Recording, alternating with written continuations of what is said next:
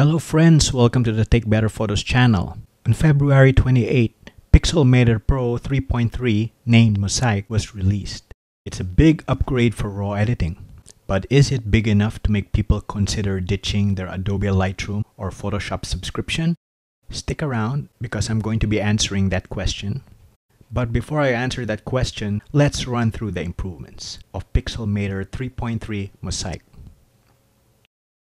The first improvement is improved shadows and highlights.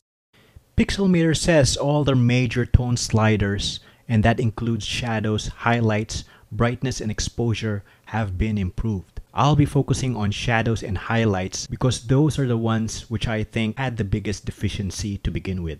Just as a reminder, here's an example of the shadows and highlights adjustments from the old Pixelmator.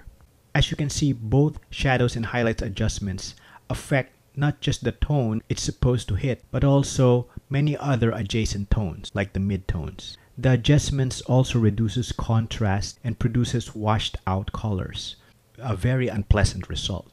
Well, in Pixelmator 3.3, these problems have been fixed with what Pixelmator says is a new perception-based approach, which makes the edited photos look especially natural and true to life. After extensive testing, I have to agree. While the shadows and highlights still hit too wide a range than what I would prefer, the colors and contrast are much more pleasing and natural looking than before. The results are similar to what you get with more expensive competition like Adobe Lightroom or Capture One.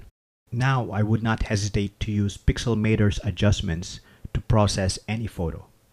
The great news of these new improved tonal adjustments is they also work with layers and masks. The ability of Pixelmator Pro to make precise selections with its quick selection, color selection, and select and mask tools, coupled with its new and improved tonal adjustments, allow for maximum control in the quality of your edits. It's really powerful. At number 2 is texture and clarity adjustments. If Pixelmator forums are anything to go by, the Pixelmator Clarity slider was one of the most requested features in Pixelmator Pro. Well, it took a while, but the wish has finally been granted. The Clarity and Texture slider is here, and I can tell you, it is very good. The Clarity and Texture slider works as it should, enhancing local contrast and fine detail correctly with pleasing output and no visible artifacts. I have observed that its performance is similar to Lightroom while surpassing Capture One's Clarity slider. In case you're wondering what the difference is between the Clarity and Texture adjustment, Atto from the Pixelmator team gave this explanation.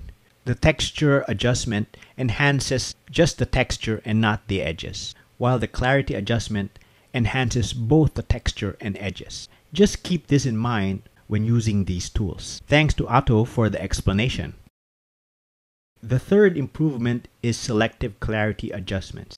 Staying with clarity adjustments, Pixelmator Pro now allows you to enhance details exclusively in the shadows, midtones, and highlights of an image with the new selective clarity adjustment. This is exactly the same feature as Pixelmator Photo, which I also made a video on. I said in that video that the selective clarity does work reliably, affecting the correct tones without the need to create a mask.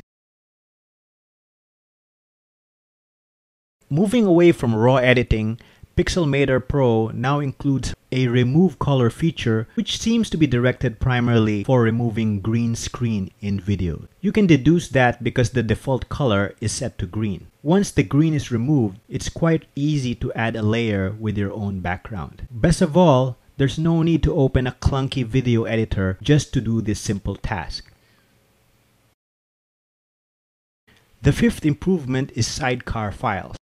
You now have the option to open and edit images in their original format and save them back to the same file format while preserving all non-destructive edits and layers. As you can see here, when I open an ordinary JPEG file, Pixelmator also opens all the layer information and non-destructive edits. How is that possible? How can you open layer information with just a JPEG file? It's possible because I've set Pixelmator to save all that information in a SIDECAR file, which is typically stored in the Pictures folder or in iCloud. The main benefits of this, because the file is still in JPEG, not a Pixelmator project, the image will be searchable by a photo manager like Lightroom. The sixth improvement is stroke styles. Pixelmator improves stroke styles, which allows you to create beautiful outlines around images, video paths, and shapes, using a variety of new stroke styles and more options for customizing strokes. So, what's my conclusion? Obviously, Pixelmator 3.3 Mosaic is a big upgrade for raw editing. But is it good enough to cut your Adobe Lightroom or Photoshop subscription? Well, if all you need is a quality raw processor, I will say for a lot of people, yes it is. The tone adjustments remove the deficiencies of the old Pixelmator Pro and produce very similar image quality to Lightroom and Capture One. The clarity and texture slider is now top-notch, matching Lightroom and besting Capture One's own clarity slider. Given the $50 price tag of Pixelmator compared to Lightroom's $120 a year subscription, I suspect the value proposition of Pixelmator 3.3 will be very compelling for a lot of people. However, this is just my impression looking at the images. We're going to explore this question further as I'm going to be doing a video comparing the performance of Pixelmator Pro and Lightroom. So watch out for that. So thanks for watching. I hope you found this video helpful. Let me know what you think of Pixelmator Pro 3.3 Mosaic. I'd love to hear from you. And if you like this content, don't forget to like, subscribe, and share to help keep the videos coming. And till the next video, I'm going to see you in the next one. Bye for now.